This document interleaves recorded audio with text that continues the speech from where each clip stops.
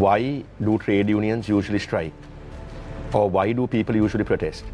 It's because the leaders of the country or the people that they voted for, in this case, people who they didn't vote for, people who are here without a mandate, it happens when they are not listening to the voices of the people.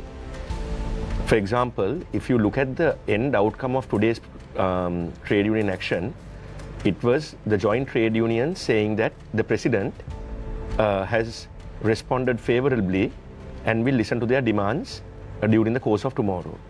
Now my question is, why couldn't the president do that before the trade unions launched this action today? Because the last time we heard, the trade unions actually approached the president's office, they had a meeting with them, they came back and said we are not receiving a favorable response, which is why they are resorting to this action.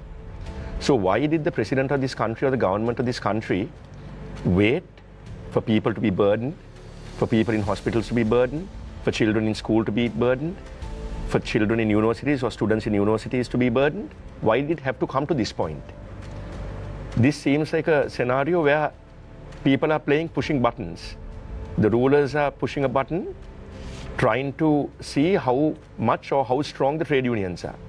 The trade unions, on the other hand, are also pushing buttons to see if the rulers will listen to them. So that's what it has become. It all boils